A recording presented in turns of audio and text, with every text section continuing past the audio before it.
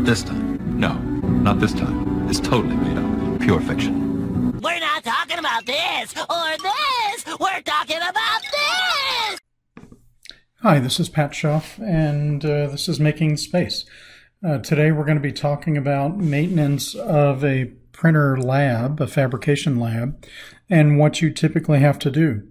Now, I debated how to do this, 30 years in sales and doing presentations. People really don't want to see a picture of me talking. That's more of a classroom lecture. The material, the text, the pictures are more important than watching me. So I'm going to do this as I would a presentation and have a conversation. So when you talk about maintenance for 3D printers, we're specifically going to talk about the Mk2, Mk3 Prusa3d printer, because that's what the lab that I belong to has. And I interviewed the manager of the fabrication lab and had a discussion about what they typically do. So there's a lot of things that have to happen, a lot of maintenance schedules. And the question is, how often do you do it? Tuning and maintenance, what do you do when you do it? And then what parts fail? And what other things do you have to consider? What random things like hardware and firmware upgrades?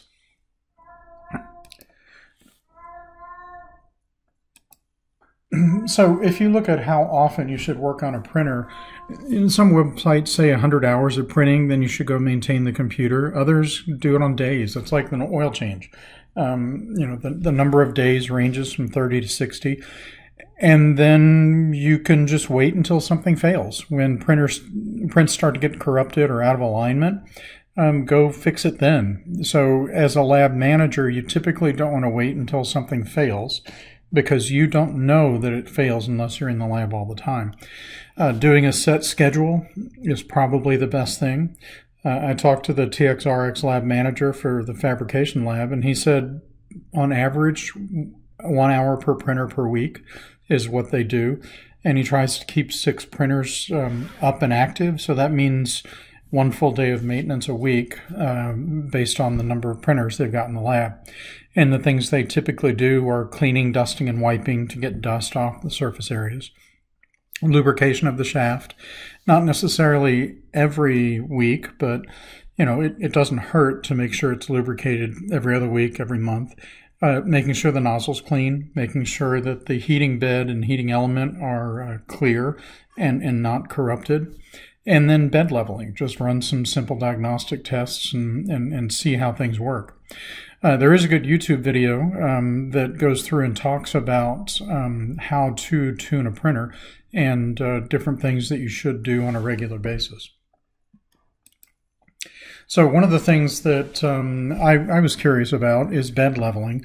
In some printers, you've got screws that you can go in and tweak and tune. Others, they have electronic adjustments. The Prusa has both, where I can go in and tweak and tune whether a corner's up, a corner's down. I've got some tests that I can run to see how things are laid out. And then if I don't feel like going in and tweaking it with a screwdriver, I can tweak it electronically.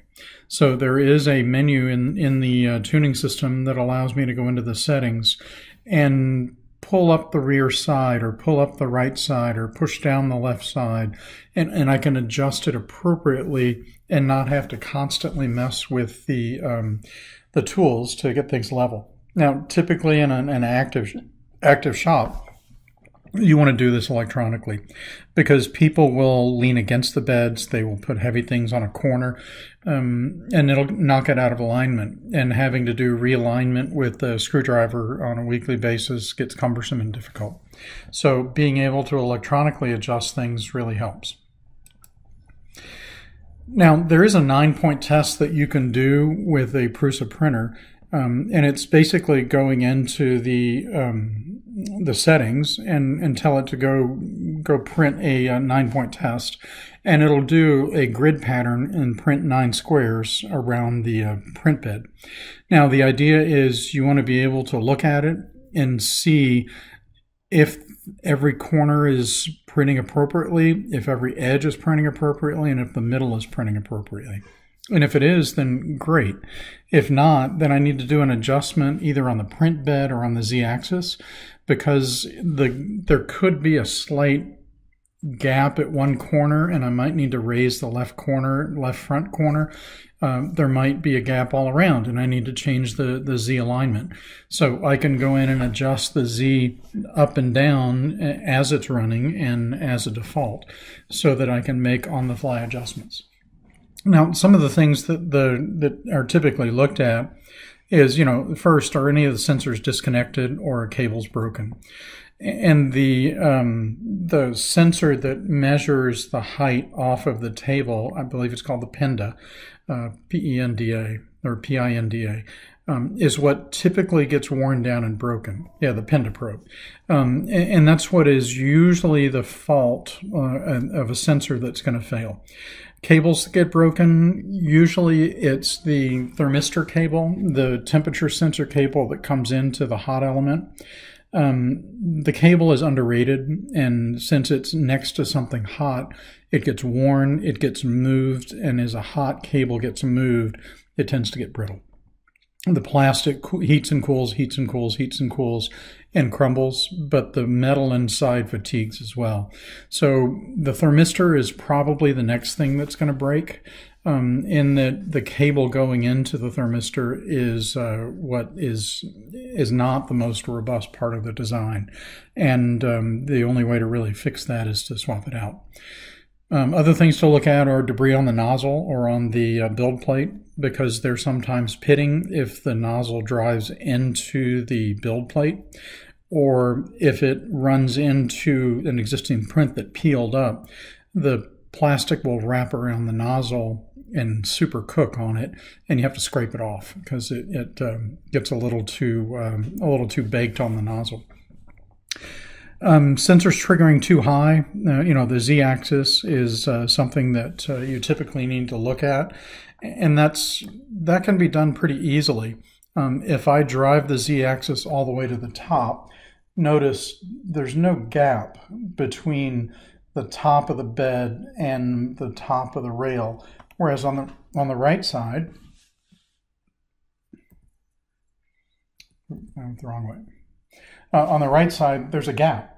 So notice it didn't drive it all the way to the stop. What that means is the left side of the bed is higher than the right side of the bed. And the way you correct that is you drive the Z-axis all the way to the top and continue driving it to the top, because the right motor will continue to turn and the left motor will skip. So eventually both will be in alignment, both will be at the top axis, at the top point with no gap, and at that point it'll work perfectly fine.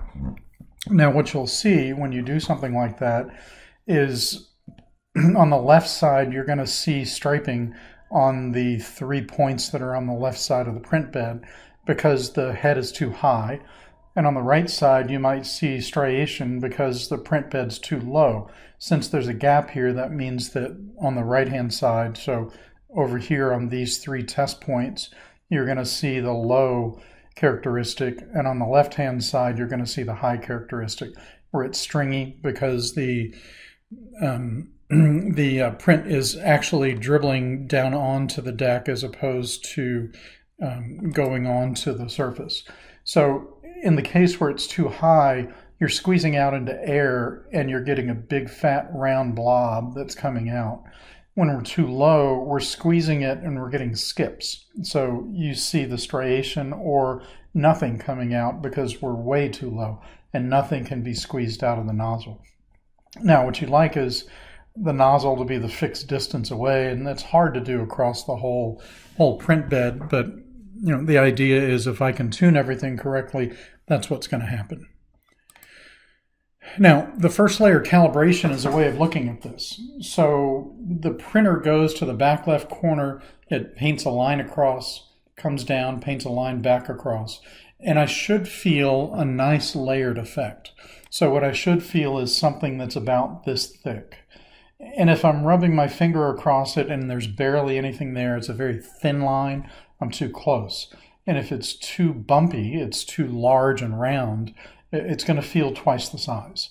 So, whether it's halfway between these two or halfway between these two, that's hard to judge. But it's easy to judge between it's too fat and too thin because you'll see it. And then the lines going across the bed, that's going to test your Z because it draws the line all the way across. It should be a continuous line and not change in thickness as it goes across.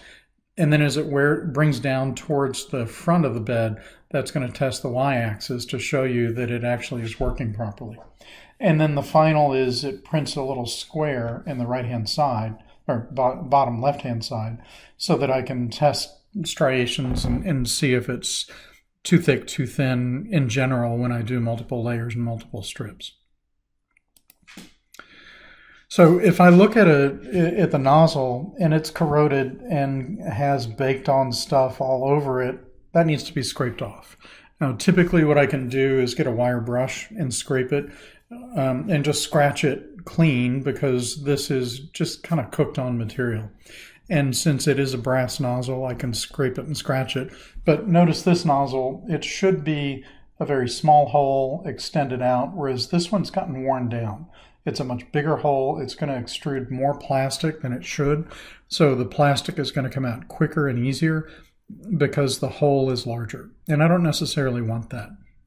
What I'd like is to have a small hole. So you have to look at not only is it caked on, is it coated, but is the hole the uniform size, or is it charred or pitted or oblong? Because what I'd like to have is a nice clean one. Now this is actually easy to change out in that all I have to do is put a nut or a wrench on the nozzle and unscrew it and put another wrench on the heater block. And as I twist the nozzle out, it comes out as I spin it clockwise. Now when I spin it counterclockwise, it locks it back in and it puts it back into the heater block, and then I can go through and calibrate again. Now the important thing to remember is I really don't want to change out the hot end unless I have to. What I'd like to do is just change out the nozzle. Now if I have to change out the hot end, because sometimes I do get filament coming down through this whole channel and it crystallizes inside the hot end. And that typically happens when somebody's using an unusual type of filament, something that's got some extra characteristics in it that you don't want used. And to be honest, in an open shop, in an open lab, you really don't have control over what material people put in. You can suggest things, you can recommend things, you can spot check things, but somebody's going to put some old crummy filament in there that's got impurities, and the impurities are going to cook inside of the hot end. Now, the thermistor that's inside the hot block, these cables right here are typically weak, and you can't change out the cables without changing out the whole thermistor. So you could put some tubing on this, put some wrap, or put something to thermally isolate this just a little bit, but it does come in contact, very close to contact, to the heater block, so it's going to get hot. There's not much you can do about that. Recommendation is just keep a supply of thermistors in your locker, in a cabinet, in a drawer, so that it can be swapped out pretty easy. Now for that, I typically have to swap out either just the thermistor or the whole hot end. And when I'm putting the hot end back in, I need to make sure I get it all the way up. I don't want a gap in here, and I have to make sure it lines up properly all the way. So usually I typically heat up the extruder to the highest temperature possible for like PETG, and then from there jam something through that can withstand the high temperature and try to feed it. If it won't feed, if it's not coming clean, you're going to have to change this out. Now I can try to force a cleaning bristle through, kind of like a pipe cleaner type thing, but messing with the hot ends and jamming metal into a hot end is going to get whatever you jam in hot. And I personally don't like messing with something that's about 200 degrees millimeters from my hand. So swapping it out's an idea. Trying to brush it out is an idea. If I can get something clean through it, then great. If I can't, swap it out. Now, if I am going to do a swap out, I also want to look at the gear mechanism. Now, notice here the gear mechanism, and this is the teeth that pull the filament from the top end into the hot end. So this hole right here, this blue hole, is the top of the hot end, and this is where the filament feeds through the top of the cavity. This gear should line up exactly right there. So in this picture, it's too far to the left. So what I need to do is I need to loosen the set screws that are holding the gears in, because there's a Allen wrench that tightens and loosens this on the shaft. I loosen it up the Allen wrench, I slide it out. After I slide it out, I tighten it back up, and the gear is clean and should be working.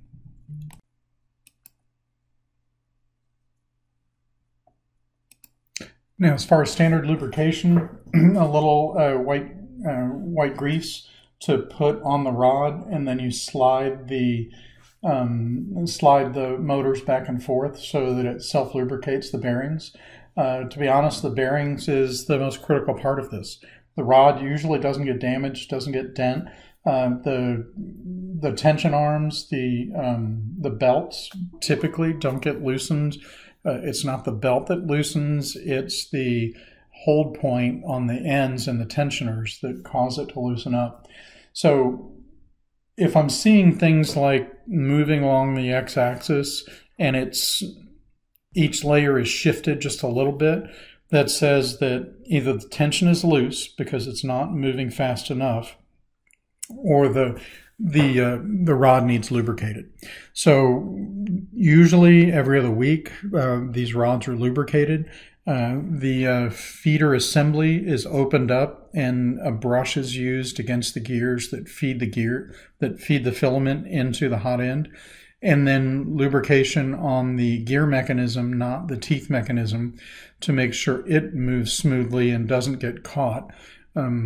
Typically, if I've got filament that goes thicker, thinner, sometimes fibers come loose or bits come loose and get stuck into this mechanism. So cleaning the gears, cleaning the teeth is a monthly thing that should be done, not a daily or weekly thing. Now, to test the tension, there are a few points that need to be tested. On the z-axis, the tensioners are at the very top.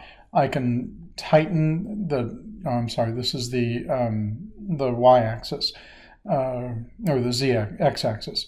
I can loosen these two nuts, and then there's a Allen wrench head that tightens up to tighten this belt going across the horizon. I also have tightening points. I believe there are 5. There should be another one here that tightens the bearings onto the rod to make sure it works. And then I want to make sure that the z-axis belt has a tightener as well. And I can raise that or lower that just a hair so that it pulls a little bit tighter. Now, usually these aren't the things that get loose. What typically gets loose is the x-axis. Now, the x-axis typically gets loose because it's at the bottom of the printer. It's a plastic piece that's holding everything, whereas everything else is a fairly rigid piece, and this plastic gets worn. Maybe not every week, maybe not every month, but long term, it stretches in this direction. So it gets a little looser, and this belt loosens up because this part gets fatigued just a little bit. Initially, the Mk2s had, this part was printed in PLA, and then it got upgraded to PETG.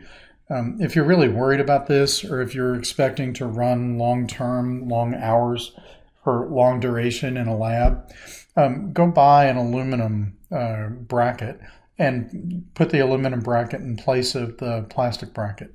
This is probably the single strongest failure point on the printer, and the Mk2 and the Mk3 have similar issues and similar problems.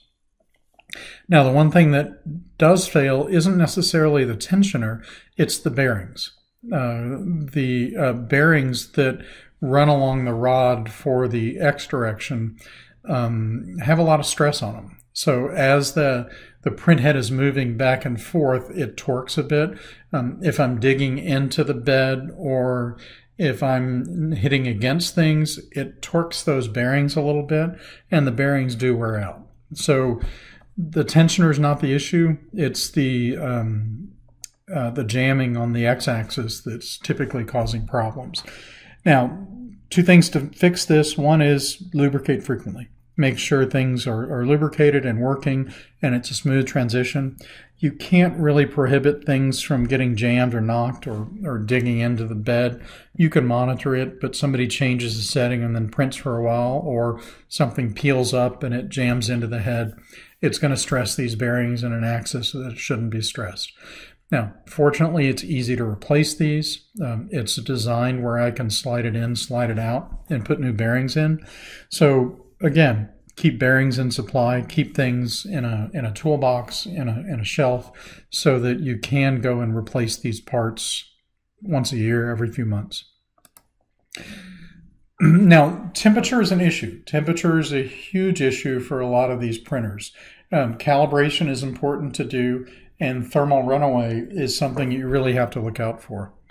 So for thermal runaway, typically what's done is you get a silicon heater block that covers the nozzle and the heater block, because the fan that's on the printer blows back onto the heater and on the nozzle to cool the element on the table. Now, if the element on the table is like a scoop, the air coming through gets pushed back up into the nozzle and back up into the heater block, and the fan cools down the heat assembly quicker than it needs to. So there are two things I can do. One is I can reduce the fan speed, because if I'm moving further up and I'm scooping air up based on the profile that I'm printing, I can reduce the fan speed. The second is I put a thermal block around it to prevent the heat from coming up. The other thing you need to look at is the bed heating properly. It has heaters in different areas. It's a sheet steel, so it should heat uniformly. It doesn't necessarily. It's not like cast iron where you heat a corner of cast iron and all of the cast iron gets hot. Steel has hot and cold areas, so that if you did an infrared scan of the bed, you'd see a photo like on the top right and notice that there are some cool spots in the center of the bed and the corners of the bed, and there's really not much you can do about that. So in theory, I can raise the bed of the temperature to get that center part hotter, but that also gets the areas on the edge hotter than it needs to be. So you have to look out for superheating and supercooling and delta variations between the two. Speaking of temperatures, temperature affects a lot of different things. So if I'm printing a square block, notice on this, on the far right-hand side, notice how it's thicker right there at the corner, right along this edge, because this was at the bottom of the print. So in this picture, it's a very square, very hard edge. In reality, the bottom gets stacked because the first few passes are typically hotter than the other passes, and it melts and squishes as it goes through. I can do a temperature test, and Prusa has on their website a temperature test that I could run and print this as a test. It takes about 10 minutes to print the whole thing. But the G-code has variations in that it prints, and then it prints at 190 degrees, and then it moves up, and then it goes to 195. So I don't need to mess with this. They provide you the G-code on how to do this. With the cube, the thing that I typically want to do is I want to print the cube, get out a caliper, and make sure in all three dimensions that it's the proper thickness. So if I expect a 20 millimeter cube, I'm getting 19 millimeters in the X direction. That says that the stepper motor that's pulling in the X direction is not pulling far enough for each transition step. So I need to go into the software, I need to tweak it a little bit, and the idea is I'm going to move it more each step and actually go 20 centimeters when I say go 20 centimeters. and not go 19 centimeters when I tell it to go 20. So I can tweak and tune the stepper motor settings. That does require I go in and do some command lines, which the video, the YouTube video in this link here goes in and details how to set it, how to go in and reprogram it, and how to recalibrate based on the settings of this XYZ cube. Now, the boat is typically kind of a hard test. It does a few things. One is the hard edges up here. Another is stringing between the boathouse and the top of the boat. And then the third is the curvature. Does it curve smoothly or does it striate part the way through? And then once I get everything printed properly based on the orientation, I might get a lot of cooling here and very poor cooling back here, because cooling is not symmetrical on the Prusa printers. And this test gives me a lot of structures that lets me see cooling in 3 dimensions, as opposed to, is the fan cooling the front part as it prints, but not the back part. So I might see really good smooth edges here and really rough edges on the back side of this cabin. So various tests I can do. All of these are available on the Prusa website or Thingiverse, so I can go download them. I recommend for the temperature tower, go and pull down the G-code. Don't pull down the design file. Go to the link for the Prusa printers, and they give you the temperature tower code ready to print. So some of the failures that you could see, filament is kind of a mixed bag. There's not much you can do about filaments. If they're the labs, then you can control it. If they're other individuals, you can't. Old and moist filament typically breaks, so what you'll get is in the middle of a job, it'll just snap. And the Prusa printers have a snap detection, so they'll stop the print so you don't get a big old hairball of filament, because it's still printing even though, or I'm sorry, it doesn't overheat because the filament stopped feeding. The other things that could fail, typically you do not see the power supply fail. Typically, you don't see the hot end fail, but you do see the thermistor fail. The nozzle, usually it's just regular cleaning is no big deal. Damaged bed with the Mark III, with the magnetic sheet, it typically doesn't get damaged as much, but I can swap them out pretty easy. On the Mark II, it's a steel bed. I have to unscrew everything and swap it out. So damaged beds are a real problem with the Mark II, but on the Mark III, they're pretty trivial. I just have to have an extra supply of the magnetic plates to slap on and play with. That also solves an issue of peeling people's prints off. If I have an extra supply of the magnetic sheets, I then just take it off, put it on a shelf, put another magnetic sheet down. So having extras of those is a good thing as well. That allows people to peel their own prints off the bed. Or if you've run out of them, you peel it off, put the thing on the shelf, which is what we do at TXRX because we're using Mark IIs. Damaged cables. Typically, there are 3 things that can cause damaged cables. One is heat, because the thermistor close to it superheats the cable and causes brittleness. Second is something broke loose, and as the bed moves, the cables flex. If it gets bound on something, like somebody put a screwdriver or a large object in the back of the printer, if it slams into it, it could damage the cable. It could snap the cable, stretch the cable, pinch the cable, do something.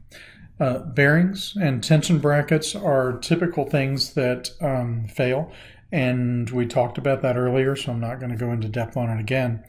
And then the electronics, the controller and the touchpad. Usually those don't fail unless somebody just is careless. And sometimes you do have to reprint the 3D part that's holding the LED display and the scroll wheel. But usually those are gross failures as opposed to normal wear and tear failures. Now, the beautiful thing is almost everything on the Prusa printer can be swapped out. It's a kit. Everything can be 3D printed or ordered. If it's an aluminum part, it can be ordered. If it's a a casing, a housing. It can be 3D printed. If you're going to print, I recommend using PETG because it's stronger and it will wear and tear more. So just realize all parts are replaceable. So if something breaks, there's a module that can be replaced or a part that can be replaced. About the only thing you really can't get into and replace is the power supply. You replace the whole power supply. You don't replace subcomponents of the power supply. You get into some danger there with capacitance and voltage. So usually that's not a fault point. Those are pretty reliable systems. Now, as far as firmware, there are regular upgrades on a regular basis. So you have to go to the Prusa website, look at it. Usually you'll get an email because you're part of a subscription, and that email will tell you, hey, it's time for an upgrade and here are the features. And almost always I have to go change the slicer because I have new drivers, I have new features, I have new functions in the slicer that can talk to the printer and do certain things. These are usually once or twice a year. Once a year is kind of a norm, so I wouldn't worry about this too much. Just make sure you get all of your printers on the same firmware. Having an unusual printer that doesn't have a menu option is frustrating, and nobody will use that printer, and if they use it, they'll misuse it, and it'll break easier. So in review, the final things we talked about, maintenance schedule, how often. Rule of thumb is 1 hour per printer per month, or I'm sorry, 1 hour per printer per week. And usually it's cleaning and lubrication and making sure the nozzle is the right distance away from the bed. The height pin, the sensor is what will wear and fail. And as that goes across the bed, if it's out of alignment, if it's a little off, as the nozzle goes down, it might rub against stuff, and it's a soft metal. So as it rubs against stuff, that pin system will get thinner and thinner and thinner, and you'll have to adjust it down. So that's not necessarily a weekly thing. That's more of a monthly thing, unless you're running it 7x24, and then it's a weekly thing. Making sure that the belts and screws are all tight, making sure that the temperature is good, doing a quick test print. The cube takes about 10 minutes. The first level takes about 2 or 3 minutes. The boat can take about 10 minutes. So doing various tests just to make sure everything's in alignment and all the settings are done is a good thing to do on a Saturday, or if Saturday's your busiest time, then you do it on a Friday. And just make sure that everything's set up. The parts that could fail, failures are pretty rare, but make sure you've got extra nozzles, extra hot ends, extra thermistors, because those are the things that are probably going to fail. And then print some extra 3D parts. It's a very good thing to do. Is if you're going to teach a class, have the class print some of the 3D parts if people don't have ideas. So tell them, this is what we use for this. Let's go print it with this material and use it as a teaching lesson. And then firmware, hardware upgrades are always something you have to look at. So hopefully this gave you a good idea of things that need to be looked at from a lab perspective. Things that have broken in the lab in Houston that I belong to, and things that if you're going to start up your own lab, what you need to look out for. So if I've missed something, if I commented wrong, if I misspoke something, tell me in the comments. I am more than happy to take feedback on, hey, you forgot about, or we don't really lubricate once a week, we lubricate every 3 months. So let me know, and then what materials you use for lubrication and what materials you use to print 3D parts with. If you use something different than PETG, it'd be nice to know. So thanks, and I hope this was helpful.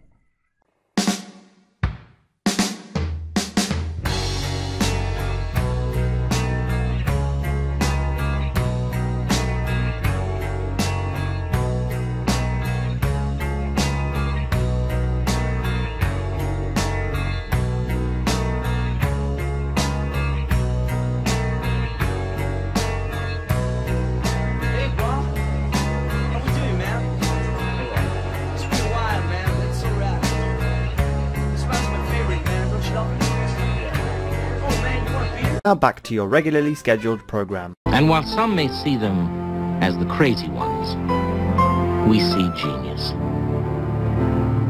Because the people who are crazy enough to think they can change the world are the ones who do.